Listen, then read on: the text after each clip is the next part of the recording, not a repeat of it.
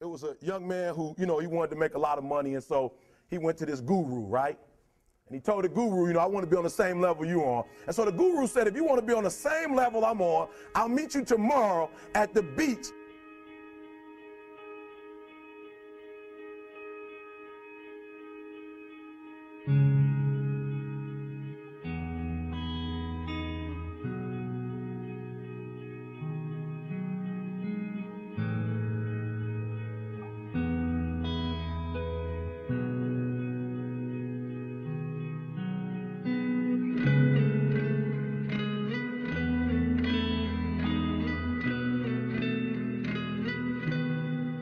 So the young man got there at 4 a.m. He all ready to rock and roll, got on the suit, should have wore shorts. The old man grabs his hand and said, how bad do you want to be successful? He said, real bad. He said, walk on out in the water. So he walks out into the water. Watch this. When he walks out into the water, it goes waist deep. So he's like, this guy crazy.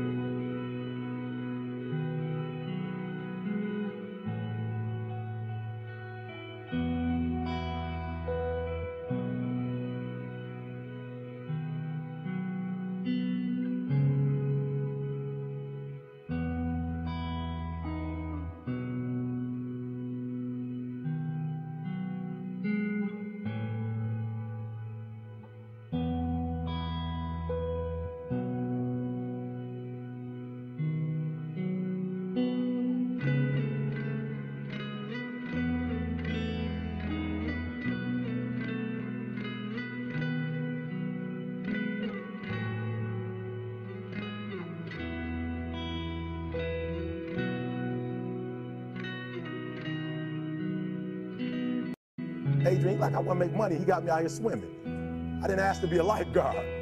I want to make money. He got me in. So he said, come out a little further. Walked out a little further. Then he had it right around this area, the shoulder area.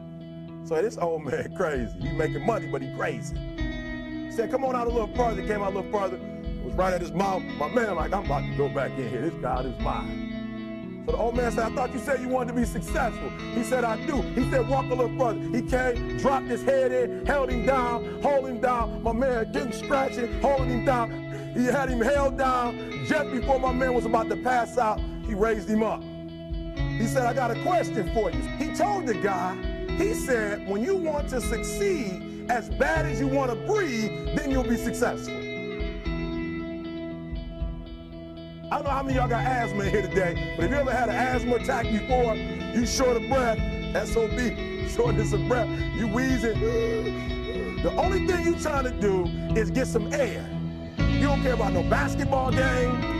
You don't care what's on TV. You don't care about nobody calling you. You don't care about a party.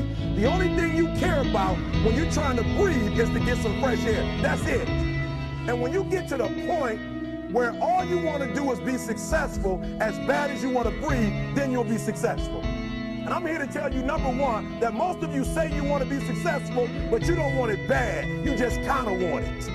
You don't want it badder than you want to party. You don't want it as much as you want to be cool. Most of you don't want success as much as you want to sleep. Some of you love sleep more than you love success. And I'm here to tell you today, if you're going to be successful, you got to be willing to give up sleep. You got to be willing to work off for 3 hours of sleep, 2 hours. If you really want to be successful, some days you're going to have to stay up 3 days in a row. Because if you go to sleep, you might miss the opportunity to be successful. That's how bad you got to want it. You got to go days without, listen to me, you got to want to be successful so bad that you forget to eat. Beyonce said once she was on the set doing her thing, 3 days had gone by, she forgot she didn't eat.